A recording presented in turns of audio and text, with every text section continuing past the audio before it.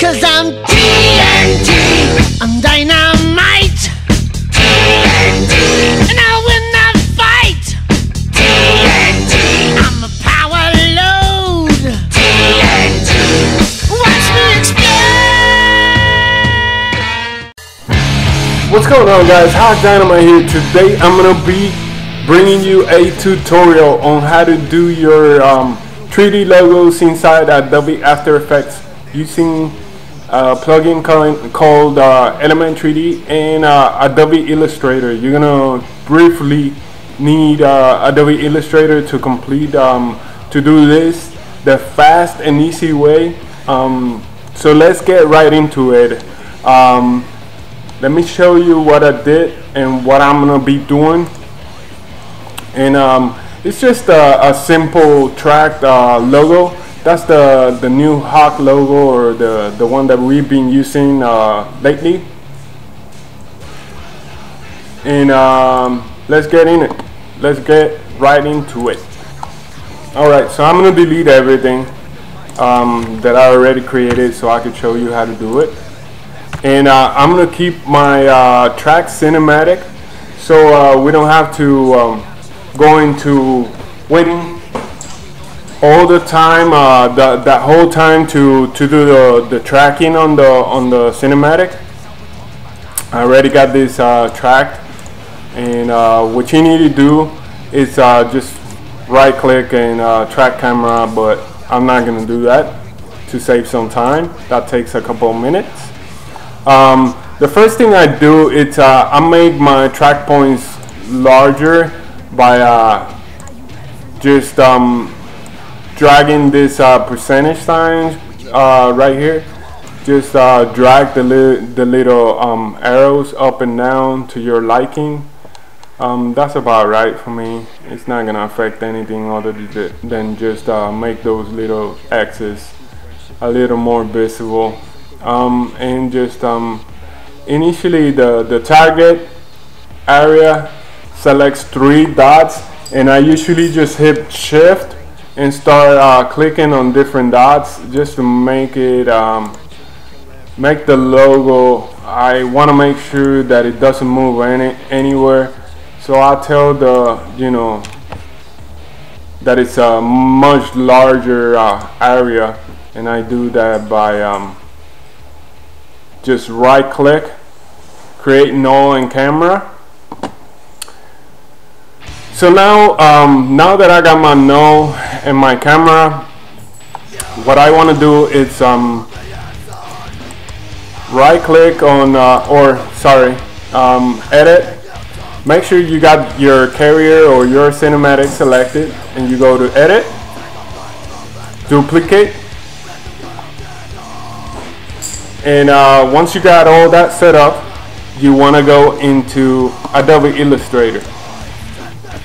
Now, I opened my Hawk logo, which we already created, into a vectors image. You could do that by going into Photoshop. You could create your logo into vectors, but you could look up a YouTube tutorial on how to convert a logo into vectors, Adobe Illustrator vectors. But we already did that. Either myself or one of the GFXs did that for us. And what you want to do from here is just select all, and then you go to edit, copy, and you go back into your Adobe Illustrator, and you want to go and create a new layer, and this layer is going to be a solid, and you want to rename this layer to Hawk logo or whatever it is that you're working with. And after here, what you want to do is highlight that layer, right click, or right click and go to edit, paste, and boom, that's it. The logo, it's in there already. It's not motion track, but it's what you're looking to get out of Adobe Illustrator. It saves the cropping and all that stuff, crazy stuff that I've seen some people doing. It took me, you know, a bunch of tutorials and a bunch of learning, and also I'm going to school for this, so I learned this from some of the tricks that the instructors showed me at school, plus some of the tutorials I watched on YouTube to learn this right here. So now that you got your logo in here, you want to start creating your Element 3D layer, and let's create a new solid. And I already had typed in the element because I was working with this, and just drag that into that layer. And let's do this again. Let's rename our layer, and this one is gonna be element layer. And basically what you want to do from here is one of these layers is gonna be your environment, and you want to rename it to environment. I've seen a few people doing this, and I learned that from them to organize myself better and tell myself what is what. Now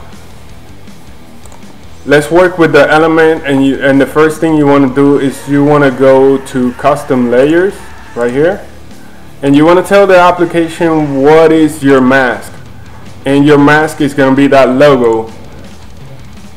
So that's as easy as going to layer 1, logo. And if you got multiple things going on in here, like say you got some text going on, you want to tell, you know, say the text, you pick the text, and it would make that text 3D just by telling the application that that's going to be a custom mask. And next, you're going to go to custom textures and maps. This is what's going to give your logo the nice reflection and details that you want. And that's going to be your environment. Your environment is going to reflect on that logo, and you want to tell the application that you want it to do that. So just select your layer number 6, environment, and now you're all set up to go into Element 3D by clicking Scene Setup. And the first thing I do is I tell Element that my environment, it's gonna be that cinematic, and you go as easy, you do that as easy as just clicking right here on custom layer, hit OK. And from here, this is the part that I love about Element 3D, and I'm so glad I got this application, because it's so much easier than Cinema 4D. I haven't used Cinema 4D since my Wings of Karma edit, because I don't need to, you know. Element 3D is so much easier. I recommend you get it if you don't have it. All you gotta do is just hit extrude, and that's your logo right there. That's it. That's easy as that. I'm done. I mean, all I gotta do now is just, you know, grab one of these materials, which you could create your own, but I'm just gonna use the normal. You know, this is the gold that I used for my last hog edit, but of course I did a bunch of custom stuff. I added some more shine and make it look a lot better by, you know, changing on some of these settings right here. The next thing you want to make sure you do in here, it's you go into this area right here, the textures, and you select the environment, and you want to tell that specific material that your environment is that carrier cinematic, and you hit OK. And now that I extrude my material, I gave it some texture or environment. You could change all these different stuff here. You could pick and choose by yourself, and just hit OK once you're done. And from here, you can mute that logo by just clicking that little eyeball right here, just to mute that little logo. And now you could go into your null and all you want from your null is the position. And you expand the transform to get that position, and you could hit Control C.